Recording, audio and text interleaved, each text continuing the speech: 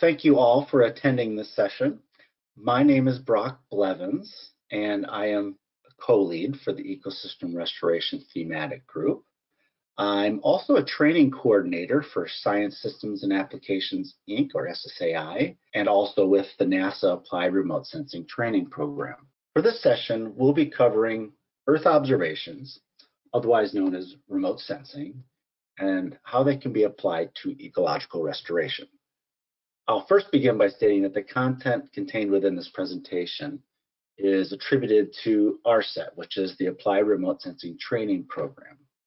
RSET is a capacity building program within NASA's Applied Sciences program. So here is the agenda for today. First, I'll cover how Earth observations can aid ecological restoration work. Then an overview of remote sensing. Now I understand this is a large subject, so I'll concentrate it into just the highlights. This will give a conceptual understanding of remote sensing and some of the terminology commonly used. Then I'll talk about a little bit about the remote sensing data sets and tools that can be used in restoration, followed by a demonstration and tours of common data visualization and data access portals, and then followed by a question and answer session. So how can Earth observations aid ecological restoration? So first, let's address that remote sensing data sets, or satellite imagery and tools, to be most effective, should be used in conjunction with in situ, on the ground measurements and validation. However, satellite imagery can offer a number of qualities that can supplement restoration efforts. One is in the planning and design phase. Planning and monitoring of restoration projects, or establishing the scope and scale of restoration, occur generally in a geographic context. An understanding of restoration needs and an initial assessment of the scale and scope of a project, as well as past and current conditions, is important. Indicators such as land use change provided by different satellites and airborne platforms can be helped in this restoration design. One can also use Earth observation as a tool to spatially analyze changing climatic conditions, especially on a landscape scale. Another way to use remote sensing is to assess ecological condition or extent. One can identify degradation, vegetation health, or identify evidence of invasive species. They can also be used to assess the impact of restoration projects or treatments over time. Additionally, they can provide ways to geographically communicate with stakeholders in management and policymaking. So briefly, EO, or Earth observations, can be another access point for environmental monitoring and land management data and their derived products. So now let's review remote sensing.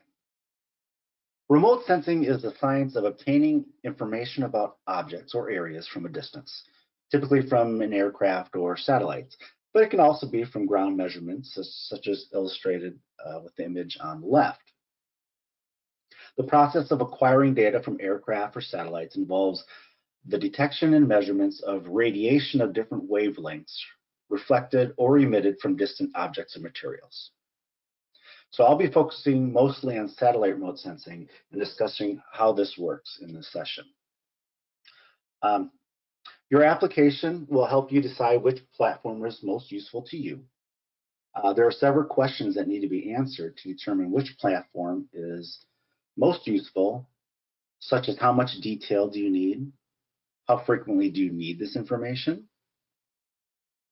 And I'll give you more information on how to answer these questions a little bit later in the presentation. As I mentioned before, electromagnetic radiation travels through space in the form of a wave. The waves have different lengths in different parts of the spectrum. This picture shows different wavelengths in the spectrum, from short on the right to longer on the left. Although we are talking about light, most of the electromagnetic spectrum cannot be detected by the human eye. The only part that we see with our eye is the visible part of the spectrum, shown in a very small sliver in the picture. Even satellite sensors only capture a small portion of the entire electromagnetic spectrum, usually from visible to infrared and sometimes out to the microwave region. So how do satellites and sensors collect this information? Optical or passive remote sensing depends on the sun as the sole source of illumination. Solar radiation passes through the atmosphere. It's a target surface such as forest or water or built-up areas, and that is either transmitted, absorbed, or reflected. Different materials reflect and absorb differently at different wavelengths. Satellite sensors collect radiation at various wavelengths. This is a simplified example of what happens with electromagnetic energy for green vegetation. The figure on the left shows incoming radiation in the visible, so the blue, green, and red, and near infrared wavelengths. Blue and red wavelengths are absorbed by the green vegetation, and then the green and near infrared wavelengths are reflected. This is primarily because of the chlorophyll within the leaves. So we see vegetation with our eyes or the sensors on the satellites themselves as green because we only see the reflected energy of the visible wavelength. So we see green, but we can't see infrared. So that would be the healthy vegetation that we're seeing in the green.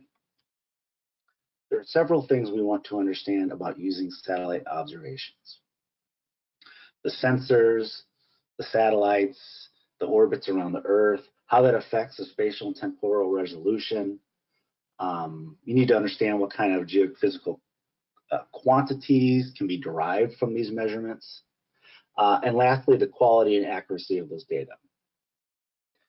First, it's important to understand that the satellite or platform carries sensors or instruments.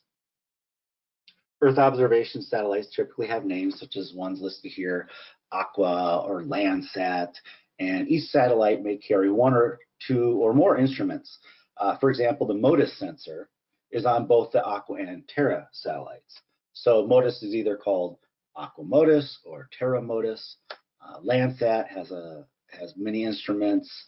Some that you may have heard of is the OLI, Operational Land Imager, or TIS, the Thermal Infrared Sensor. So it's important to understand the difference between satellite and sensor. Another thing to keep in mind are the different spatial resolutions, and these can go from coarse to high. An example of coarse would be MODIS. As you can see here on the right, you can see a snapshot of the different swath widths. Now, this will be anything greater than 250 meters would be considered coarse spatial resolution. But they can be used in a number of ways. Even though it's not high resolution, they're collected at a very high temporal resolution. So it can be used for early warning or detection for like forest clearing or fire detection. Medium spatial resolution, also an optical, can be considered between 10 or 80 meters spatial resolution. That's commonly used from Landsat, which is at 30 meters. And more recently, Sentinel-2, which should be even higher resolution. Some of the benefits of these satellites is the historical archive. It goes back 30 years or more. They're easily accessible and freely available. In fact, all the data sets that we'll be talking about today are. There's typically global coverage. Some of the limitations, because it is optical, is areas with persistent cloud cover can't always be seen. Some of the common tools that exist out there are like Global Forest Watch, which is derived from medium spatial resolution.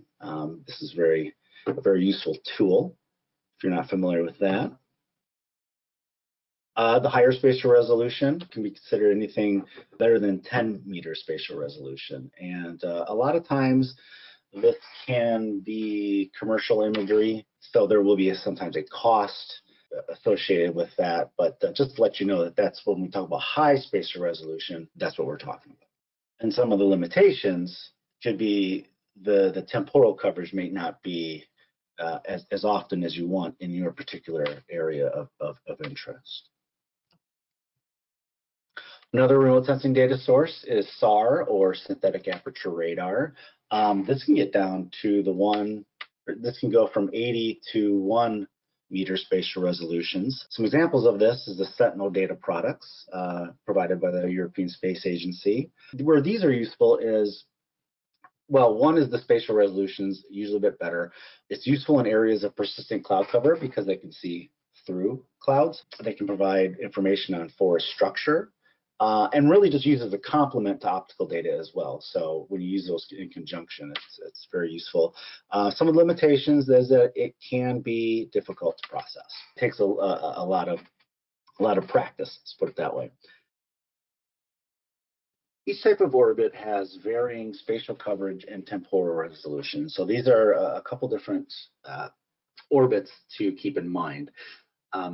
Polar orbiting satellites, as you see on the left, they have global coverage, and measurements can vary from once a month to once a day, so a nice high temporal coverage. Non-polar orbiting satellites have non-global coverage with varied temporal frequency, so a lot of times less than 1 time per day. Geostationary satellites have limited spatial cover, so more than one satellite is needed for total global coverage, as you can see from the GOES image here. And these are typically used in weather and meteorological applications. But what's really nice here is you get a lot of observations per day. So the temporal resolution is very high. So you get many per day. Next, I'll discuss sensor characteristics. 2 types of sensors exist, passive and active. A passive system needs an external energy source, and in most cases, this is the sun. So these sensors detect reflected and emitted energy from the objects on the Earth. An active sensor system, as you see on the right, provides its own energy source. As an example, a radar. The radar sensor sends out sound waves and records the reflection waves coming back from the surface.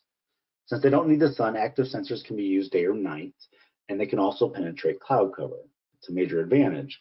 The disadvantage used in these data sets is that they're very challenging to process and interpret, and sometimes you have to get really used to the software to do so. Radar and LiDAR sensors are also typically used to acquire topographic information.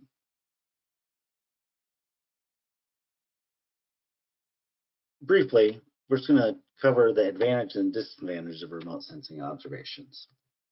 Some of the advantages of Earth observations that they're available for large regions or wall-to-wall coverage. They can provide information where no ground-based measurements are available or sometimes inaccessible. You can get remote sensing information from just about every spot on the Earth, and those data are temporally consistent. It's much less expensive to acquire information about the Earth than ground-based data. Many satellites have been in operation for a long time, and this assists in our ability to establish landscape baselines and to track changes over time. Another advantage is that they are consistent measurements globally, and they can be easily compared across regions. There's a diversity of measurements from spectral reflectance that can be used to measure vegetation health to soil moisture and canopy data.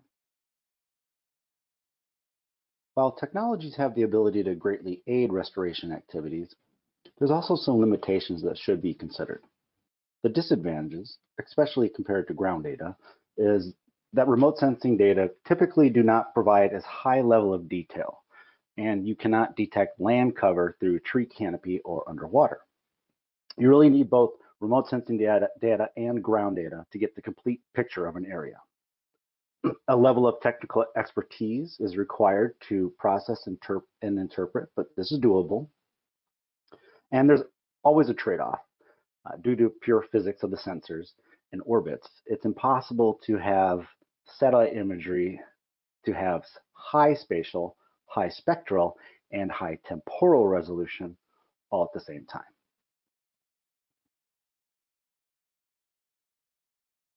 Okay, so this is the fun part. The geophysical quantities that Earth observation can produce and their applications. Here I've listed both vegetation indices and biophysical parameters that can be used to measure and quantified with satellites and sensors. The vegetation indices are generally calculated as a ratio of reflectance values from different portions of the electromagnetic spectrum, along with some other biophysical characteristics. Other parameters require ground-based data in conjunction with remote sensing data to generate land cover maps, for example. I'll discuss NDVI and phenology, but also touch on some of the others listed here. These quantities and data products on the previous slide can be used to evaluate impacts of restoration and determine future actions. One can monitor growing seasons or vegetation patterns. We can see relationships with species richness and vegetation. And we can assess ecological condition or degradation or vegetation health. So let's relate some of these products with ecological characteristics. Plant phenology is the annual dynamic of vegetation greenness that can be tracked using vegetation indices. In the graph in the top, you can see the progression of vegetation dynamics as seasons change. In North America, for example, earlier in the year, which is winter, there are little to no leaves on the trees, resulting in a low NDVI value. When spring arrives, the vegetation greens up and NDVI increases until it peaks in the summer. Then as vegetation loses their leaves, the NDVI declines. The image below shows the difference in greenness in the winter versus the summer in North America. So you can think of phenology as the study of the pulse of our planet, and it is an essential and critical component of environmental science influencing biodiversity, species interactions, and their ecological functioning, and their effects on fluxes of water, energy, and biogeochemical elements at various scales.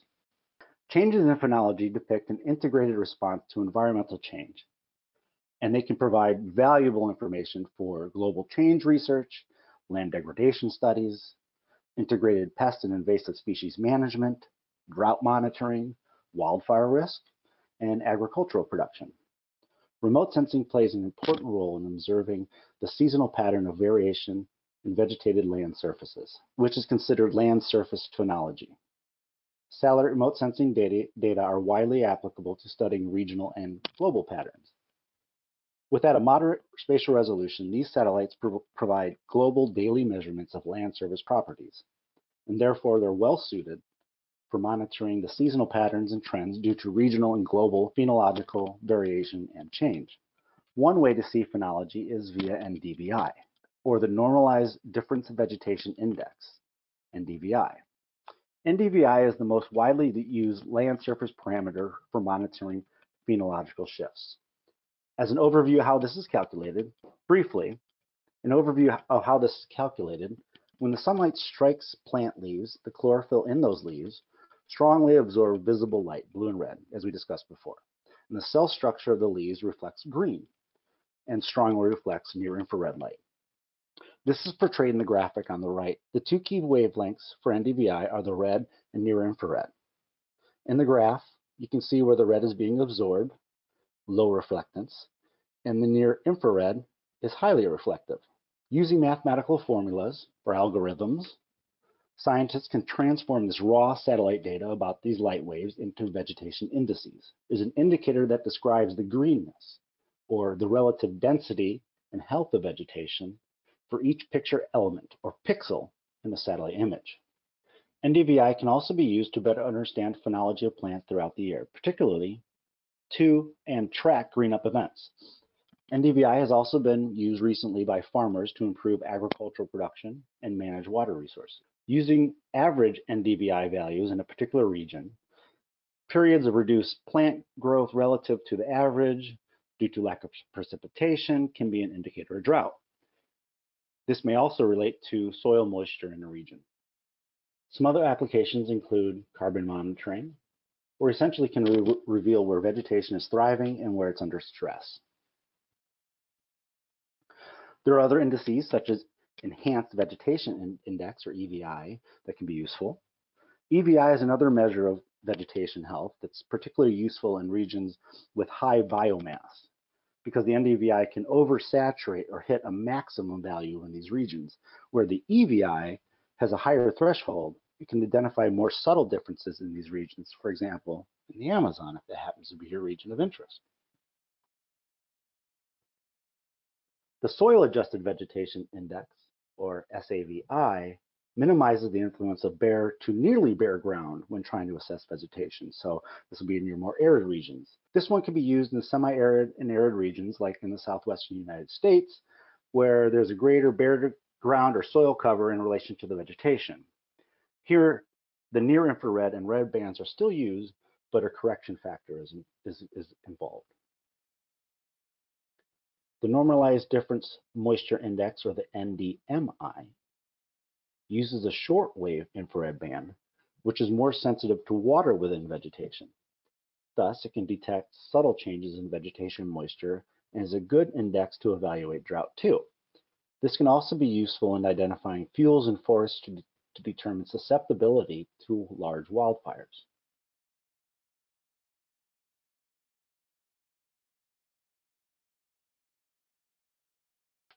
So now let's talk about how remote sensing can be used for land cover mapping and classification and change detection. Land cover mapping and classification can be used in all phases of restoration, from design to assessing condition to impact. In using these land cover maps in a time series, we can produce change detection maps. This can be used to direct where restoration should be implemented or monitoring restoration over time. The process of land cover mapping involves turning satellite data into thematic information about the region. The primary method of doing this is called image classification. On the left is a Landsat image of Lake Tahoe and its surrounding forests. However, the Landsat image cannot tell you where the lake is actually water or the forest is actually forest. The classified image on the right shows how the pixel information in the satellite image can be transformed into land cover maps. Image classification is the process of turning pixel data into information. For carbon monitoring, it is primarily used for mapping forests versus non-forested lands, mapping land cover, or stratifying forest types. There's many ways to do image classification. 3 are visual interpretation, pixel-based, and object-based. It's important to understand that image classification needs ground or other ancillary information to improve or verify results. Also, image classification requires specialized software, and an open source version of such could be QGIS or a commercial software such as ArcMap or ENVI. 2 different methods are typically used to create land cover maps. The supervised method uses a pixel-based approach. The supervised method uses a user-defined area of known land cover types that are called training areas. These areas are then used to define the statistical parameters of the classification algorithms. The algorithm then automatically identifies and labels all the pixels and segments that are statistically similar to that training data. In the unsupervised method, the classification algorithm assigns each pixel into one of a number of user-specified classes. Then interpreters assign each one of the pixel groups a value corresponding to a land cover class. Next is change detection. This is the where and the when. Detecting change of the Earth's surface features is extremely important to understanding relationships and interactions between humans and natural phenomena. The questions that can be answered using remote sensing include the where and the when this change has taken place. What is the quantity of the change? What is the nature of the change? And lastly, what are the cycles and trends in the change over time? These images show growth of Santiago, Chile between 1975 and 2013 using a Landsat sensor. There are several broad categories of change that you can detect with satellite imagery. These include change in shape or size of patches. Urbanization is an example of that. Slow change in cover type is more difficult to detect than abrupt changes due to, let's say, wildfire or deforestation. Slow changes in the condition of a single cover type, like forest degradation due to, like, say, insect or disease, can be easy or difficult depending on the extent of the damage. Lastly, changes in this timing or extent of seasonal processes, such as decreased rainfall and its effects on vegetation, can be monitored using satellite imagery as well. The way we detect change using satellite imagery is by detecting changes in the spectral values in the pixels. Pixels will have different values before and after the change has occurred. In this example, we can see healthy vegetation as high reflectance in the near infrared. Burned areas are the opposite, with low reflectance in the near infrared. So you can use that information not only to detect burned areas, but also detect the severity of the burns. The goals of detecting change in satellite imagery included identifying the location and type of the change, quantify the change and assess the accuracy of the results. But it's important to understand that identifying the location and quantifying change is relatively easy. Identifying what caused the change sometimes is not. Okay, since ecological restoration is the process of assisting the recovery of an ecosystem that has been degraded, damaged, or destroyed, I must highlight this next tool.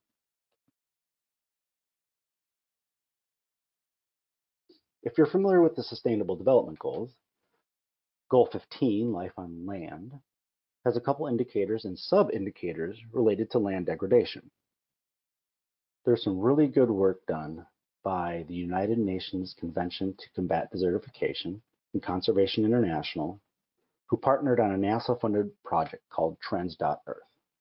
Quickly, Target 15.3 states by 2030 to combat desertification, restore degraded land and soil, including land affected by desertification, drought and floods, and strive to achieve a land degradation neutral world. These sub-indicators include land cover and land cover change, land productivity, and carbon stocks above and below ground. A combination of satellite Earth observation and site-based data is needed to set baselines to determine the initial status, detect change in these sub-indicators, and derive an indicator by determining which areas of change are considered land degradation. To this end, the Trends.Earth tool incorporates a number of global data sets into its platform, and it can produce results in the format being asked for by the UN Custodial Agency for Target 15.3, or the UNCCD. Trends.Earth is an open source platform. The project is making it available as a global public good. The project has developed methods and guidance on assessing land degradation and has implemented these methods through QGIS, the open source GIS. Trends.Earth facilitates the downloading and the visualizing data sets produced in the project. It includes routines for mapping and calculating vegetation indices and studying trends and productivity. It supports comparing analytical outputs derived from coarse and medium resolution data sets. It allows users to integrate ground data sets and Earth observation data. And as I mentioned before, it supports the reporting to the UNCED and GEF, including production of summary tables and maps. It also has a number of guidance documents and other training materials, so anybody can learn how to use it.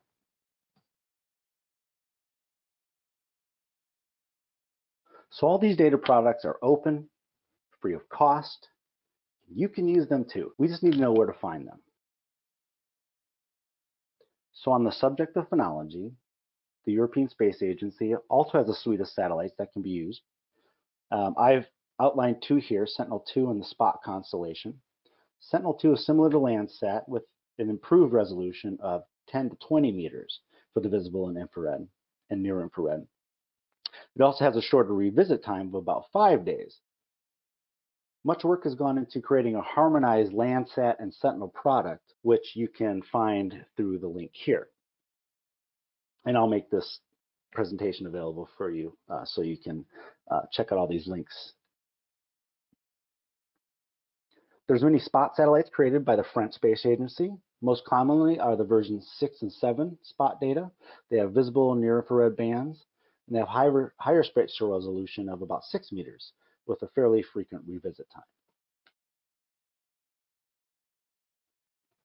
I also want to note that the European Space Agency also has a variety of similar products available using these satellites like Sentinel and Spot. These include NDVI, FPAR, Leaf Area Index.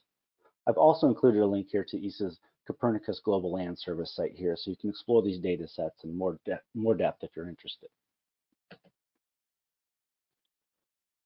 The Copernicus Open Access Hub provides complete, free, and open access to Sentinel-1, Sentinel-2, and Sentinel-3 user products. Anyone can register via self-registration. The self-registration product is automatic and immediate. Registration grants access rights to searching and downloading Sentinel products. And the Sentinel products are available at no cost to anybody, so you can search, view, and download data via this portal.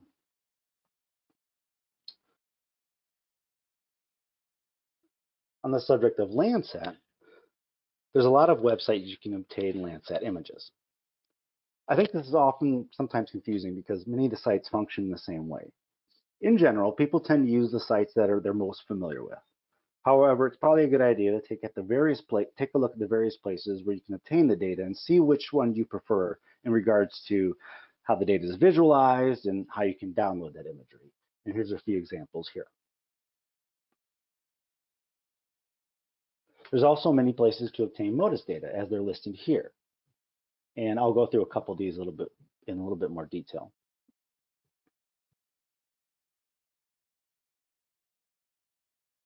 NASA Worldview. It's a web-based application for an interactive browsing experience for global full-resolution satellite imagery. You can also download that underlying data. The browse feature lets you step through time, and it's really useful if you want to search image scenes without having the effort of processing that data to find certain features. It provides the capability to interactively browse with over 900 global data sets. Many of the imagery layers are updated daily and are available within 3 hours of observation, essentially showing the Earth as it looks right now. This is also a great place to find the most MODIS data in quick order.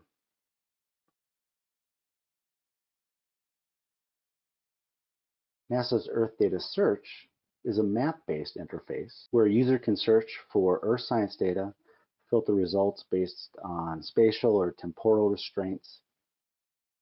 You can order the data with customizing, including reformatting, reprojecting, spatial and parameter subsetting. This is also a link to the other various NASA data centers, or DACs, such as the LPDAC. As I mentioned before, this tool has all the MODIS and VIRS data, and I think it's a great resource for folks who know what they want and they can find their specific data easily. Appears is the application for extracting and exploring analysis-ready samples.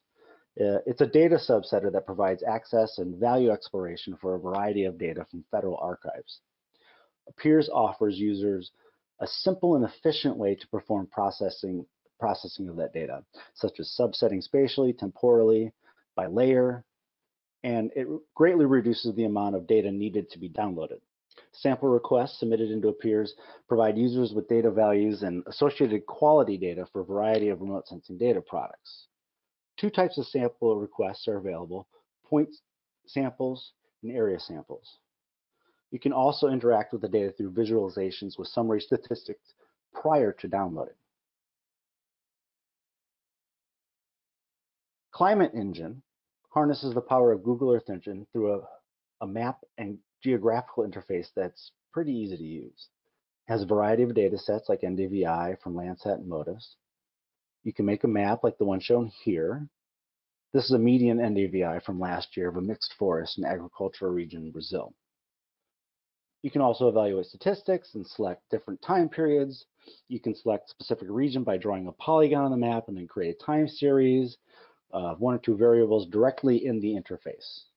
You can also download that data as a CSV or a GeoTIFF for that particular area. Google Earth Engine also has some incredible functionality.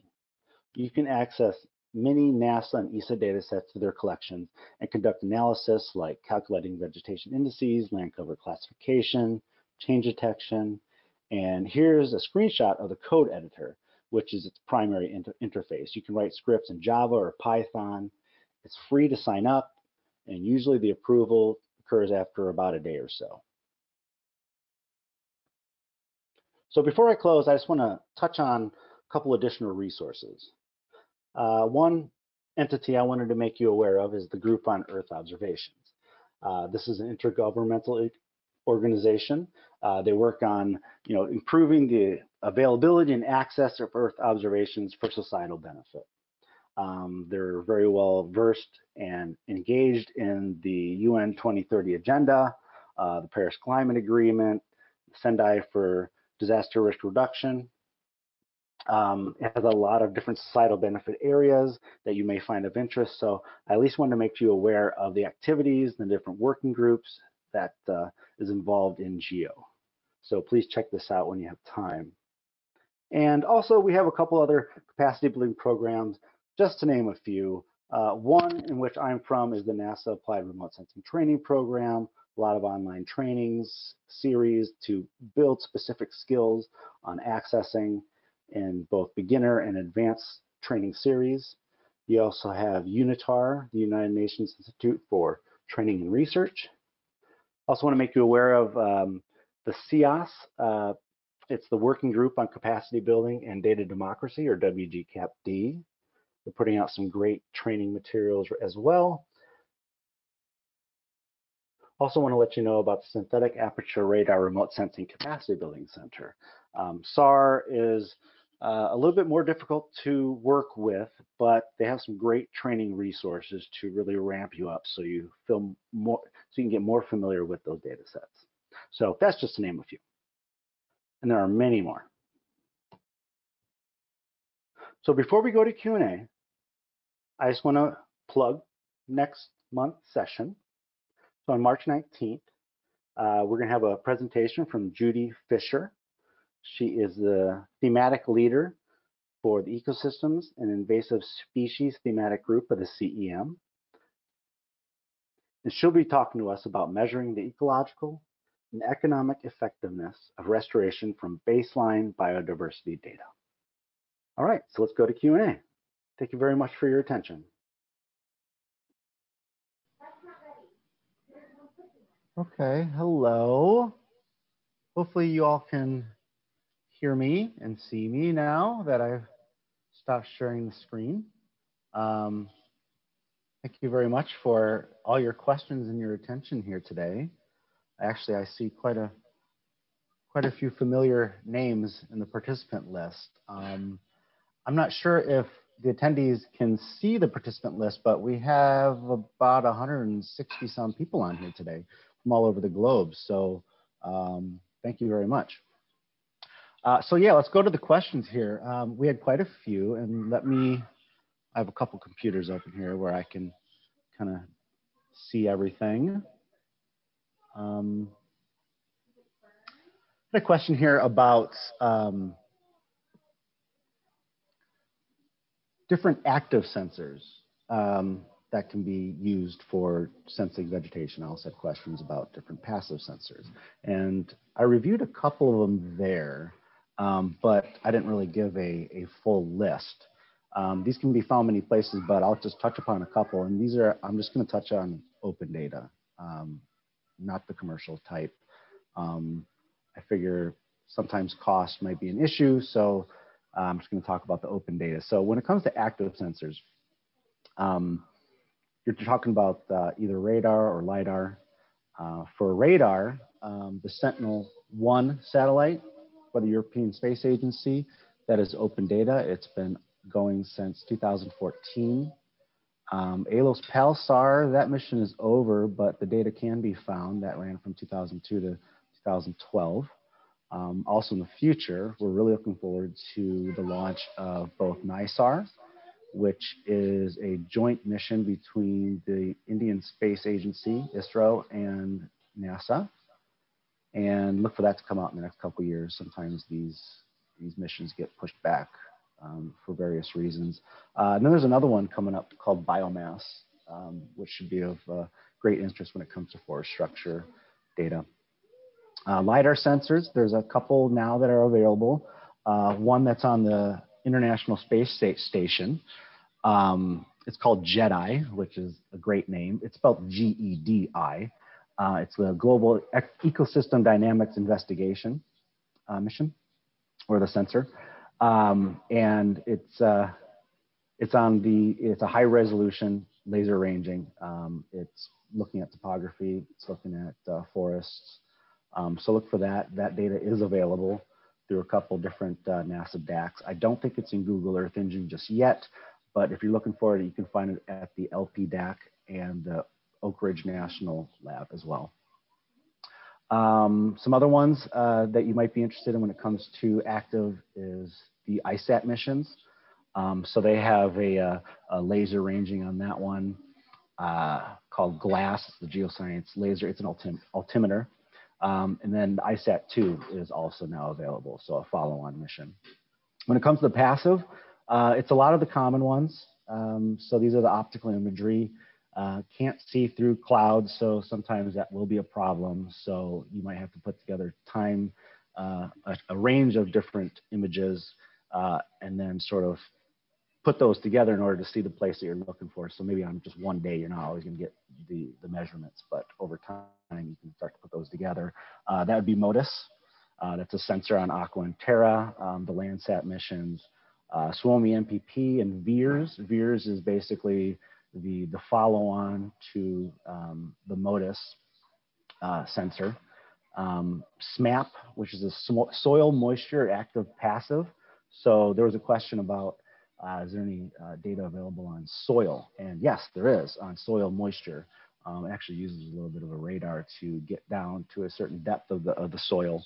Yeah, so SMAP is another one. And then of course the Sentinel products are all available as well. Let me see here. I'm gonna go to another question. There's a question about atmospheric data. And yeah, I didn't talk too much about this. I kind of focused on a lot of the land. Another thing I didn't talk about is the marine. I saw a question about that too, marine and coastal ecosystems, detecting those. But when it comes to atmospheric, there's quite a bit of data available for this. Aqua and Terra have this available through the MODIS sensors. Aura or the SWOMI NPP, the VIIRS data will capture this. Some of the sensors like OMI or TROPE-OMI, and then of course the geostationary satellites, the GOES missions. They're kind of setting them up. Since they are geostationary, they're getting a high resolution or temporal resolution, capturing the same place all the time. That's why they're really useful for weather and atmospheric type work operationally and through studies. And they're kind of basically setting up a series of them around the globe so we can kind of grab global coverage when you put them all together. There's a question about fire products. And yeah, this is definitely an area that is very active. One is, I'm going to kind of promote a great tool that's produced by Conservation International. It's called Firecast. If you just kind of Google that, it's a great tool for early detection of fires. And then also the VIIRS products has an active fire detection. That's a great resource. So please check those out as well. Let me see some other questions here. Oh, and that question about fires. That was in the context of whether it can be used in Australia or the California fires. And yeah, all these are global products. So pretty much everything I talked about here, you can capture from wherever you are, for the most part. I had a question here. Do any of the common platforms and sensors have a formal systematic program for ground truthing? Unfortunately not. That would be wonderful. But you will have to do that yourself in order to get a certain level of verification and accuracy. They do have validation built into these data products to a certain level. But if you really want to get down to that like real ground truthing, that is something that you have to verify in situ. Okay, here. Yeah, is there a possibility of utilizing remote sensing and satellite for marine biodiversity assessments? Yes, So I mentioned the group on Earth observations, and they have a biodiversity observation network that is part of that. They also have what's called MBON, which is the Marine Biodiversity Observation Network. So yeah, there's new data products being used, being developed all the time when it comes to observing marine. You do have a problem with the water column correction when it comes to these things. So when you start to get to certain depths, which isn't very far down, it starts to become a problem. But there are ways to correct for that. So most of the work has been done along coastal areas where a lot of impact can be seen, and there's a lot of social economic concerns. So there's a number of satellites here. Let me, I know I had it here. I was pulling some of these up here. One is HYCO, which is the hyperspectral imager for coastal ocean. That ran from 2009 to 2014.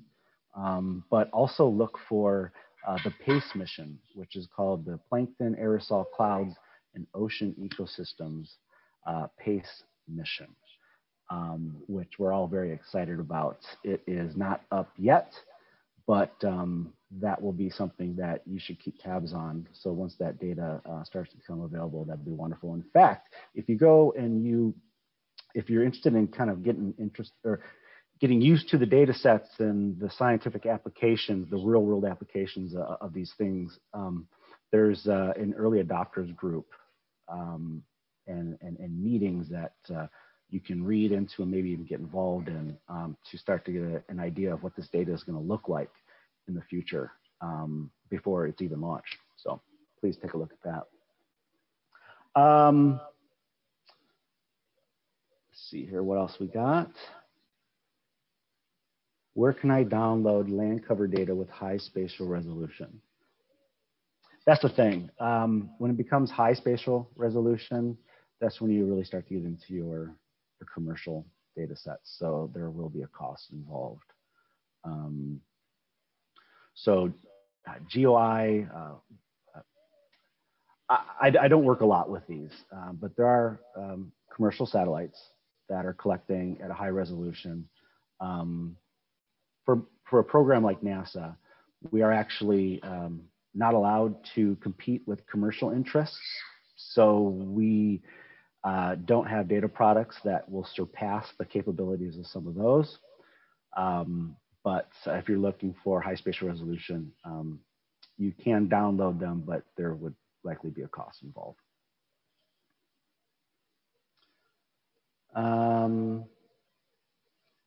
Let's see here. Okay, yeah, so Google Earth Engine. There's a question here, how can I get some beginner training on Google Earth Engine and some of the codes that you can use? There's some great training materials out there. I'll put a couple links in the chat here. I can also include a couple things in a follow-up email to everybody that I usually send. And so Google Earth Engine has a lot of tutorials that they do themselves.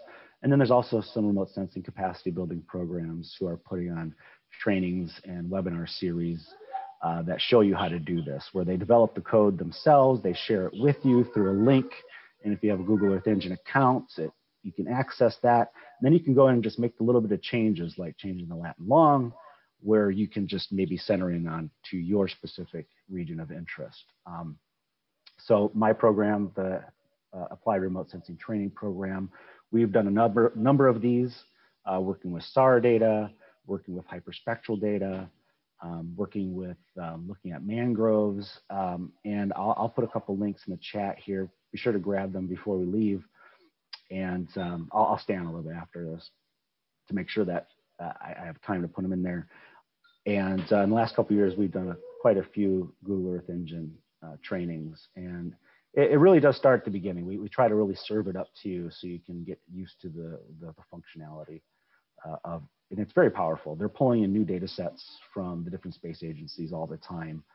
And it's just a great resource because you can, instead of a processing function in the cloud. So you don't have to do that download and use your actual computer power to do that. It's all up in the cloud and processed in the cloud. So that's one of the really nice features of Google Earth Vision. So that is certainly something you should check out. Another question about high resolution. Sorry, I already mentioned that.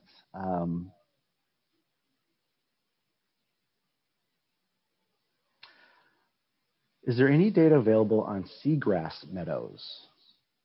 And where can we find them, or which sensors? Yeah, so this kind of goes into our coastal trainings. And let me see here. When it comes to the seagrass, you'll be looking at some, optical imagery. So Landsat, Sentinel, with the different land cover classifications, you should be able to detect those. There's also certain things along the coast where you can pick up water quality indicators.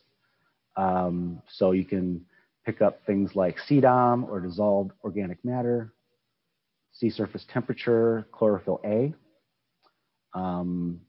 So there are a number of qualities that can be used when you're talking about a coastal system and things that can affect it or disturb it.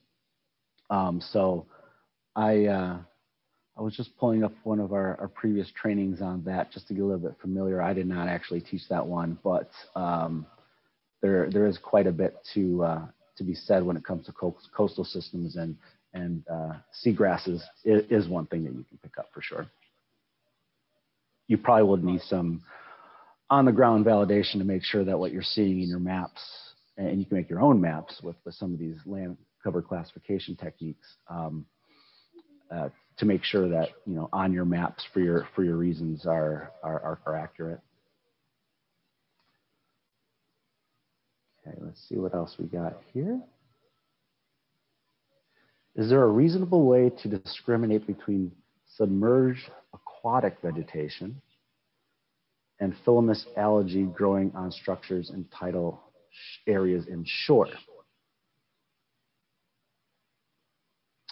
I think that you're going to run into a problem when it comes to this submerged aquatic vegetation. I guess I'm not real familiar with that, but I guess it depends on how submerged it is, due to the water column issues that you might run into. But I will actually, let me just post this in the chat right now. And the resources I have right now are from our program. There's probably many more out there that exist. But the ones I'm going to post are the ones that I do know about. So if I can just give you a quick resource, I will put it here in the chat. And this was last year on remote sensing of coastal ecosystems. So it kind of goes over all the different satellites, how they're used, and some of the limitations and thus that you need to pay attention to when it comes to those. Give me 1 second. I'll put that in there. This one was also delivered in English and Spanish. So if Spanish, you will hopefully find that resource very acceptable. Moment, let me find the chat.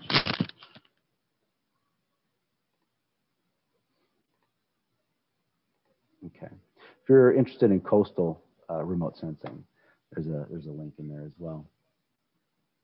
What applications of Earth systems are you aware for assessing freshwater, river or lake ecosystems? Yeah, so there's a number of parameters that we could talk about when it comes to river and lake ecosystems. One, I'll say that some issues that we'll run into is the size of the lake or river.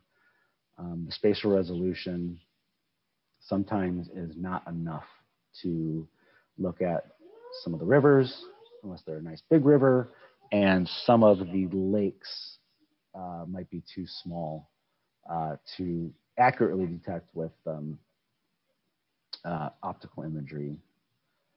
but there are also different parameters that you want to look at. Okay, so you have the ecosystems, you have the different vegetation around them, things like that. You should be able to pick up on those.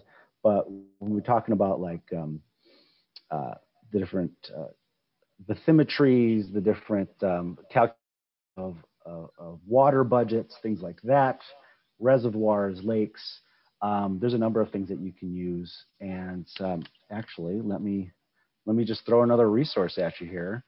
Let me just find it. Where'd it go? We have one actually going on right now called Mapping and Monitoring Lakes and Reservoirs with Satellite Observations. I know that doesn't really get into the ecosystem part as much, but these are some parameters that you can that can be used there. There's water quality parameters that you can look at.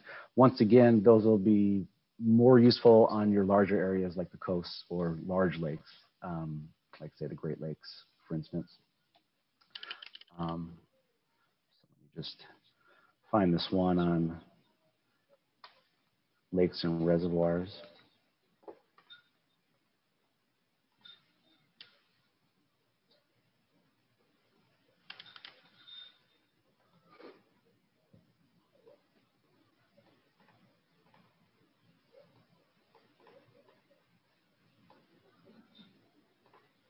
So I don't see a lot more questions coming in. I don't think I skipped over any. Let me see here. But I'd also like to ask you, are there certain things that, I mean, I can sort of deduce by looking at your questions and things that you're interested in.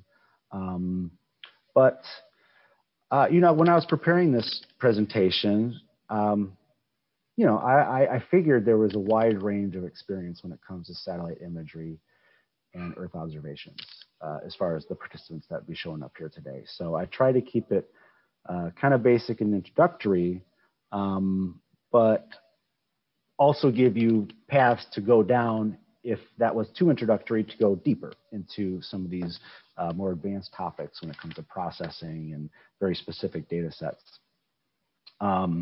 So I guess what I would like to ask you is, what are some of the limitations that you've probably run into when it comes to using Earth observations for your work? Have you ever, I mean, you can write this in the chat. Have you ever considered using Earth observations in your work? Maybe just didn't know where to start looking for it. That's one of the things I try to personally address when it comes to using remote sensing as a complement to in situ work. It has a lot of great advantages that I spoke about before, but sometimes it might seem a little intimidating, but it really doesn't have to be.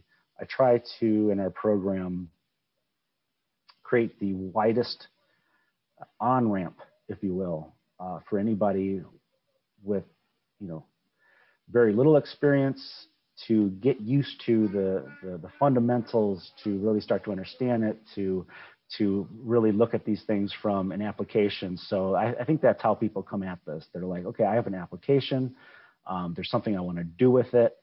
And I have a very specific place in mind. I try to concentrate on, okay, so what do you want to do with this? What are some problems you want to solve? What are some of the decisions you want to affect in a positive way, and how can these possibly help you? So when we design our trainings, we start with those questions at first, and we try to really just to build skills. In an introductory training, we're gonna, you know, expose you to the data sets, get you familiar with it, but also teach you at least some click sequences on the data portals and how to find it, and different caveats of one portal to another or one data set to another, just so you kind of know that what you're using, you feel more confident using it. And then we'll relate that to different case studies, how people have used it, and then maybe you can replicate that type of work where you are. Let's see, I saw Yeah, one limitation, not knowing to look for the products. And that's one of the things that we always try to do is just show you the different access points. And I do understand that it can seem a little overwhelming because there are so many different portals being created. If I go to find Landsat data or Sentinel data in portal A versus portal B, what's the difference? So we try to clear all that up for you, and it's really about the demo accessing when it comes to it. When you get a little bit more advanced and you get familiar with it, we teach you how to do even further processing on your own, how to start incorporating those in models, provide scripts that can be run. So hopefully you guys have a chance to check these things out when it comes to remote sensing data or Earth observations in general. The space agencies really have an application wing, an operational wing, where we're looking to, for societal benefit, to use these in an altruistic way, not just for research, but for policy making. I mean, you can even use these things in proposal writing, if you will, to secure grants for your research. So some of these sort of broad swaths, maybe you don't have to get down to the significant digits when it comes to the data, but you just need to know some green, red, or yellow decisions, up or down, left or right. Just show me a little bit which way I should go. Where is the soil moisture? Where is it not? Is it on this side of the hill? Which way should we take our transport? Things like that. And then you have modeled climatic conditions, things like that, so you can maybe project into the future. So anyways, I know that we're coming at time. And I hope that you enjoyed this. Feel free to reach out to me if you have any questions, and I can provide you with any more instruction on how to kind of dig deeper into all this, and hopefully you can use it in your work and supplement your on-the-ground restoration projects, whether it comes to planning or monitoring impact, efficacy of the treatments. So thank you very much for joining. I will paste a few general trainings right now that you can see as curriculums, if you will. Now it's coming from my project at RSET, but it's rather versed. We've had over 50,000 people in the last 10 years take our trainings, and almost half of it came from this last year.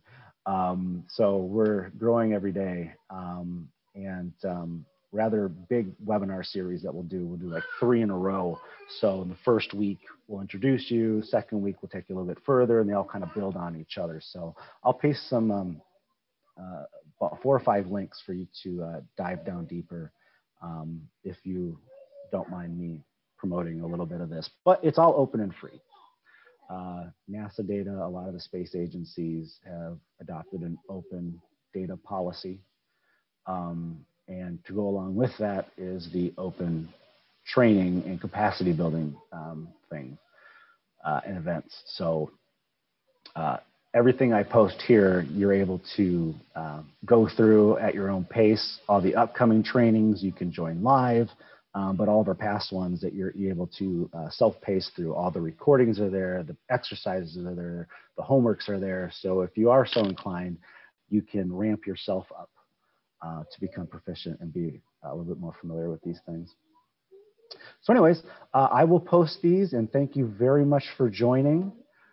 And I hope to see you next month. That'll be March 19th. So thank you very much.